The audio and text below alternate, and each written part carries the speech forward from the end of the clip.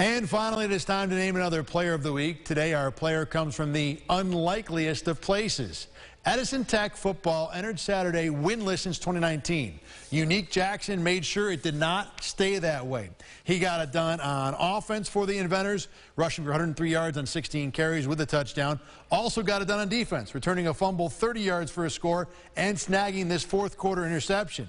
And with 1 second left, he swatted away a potential game-winning pass that gave Edison the win over Section 3's Nottingham, the first victory for the Inventors in 3 seasons. So do it all day, more than enough for Jackson to be our player of the week.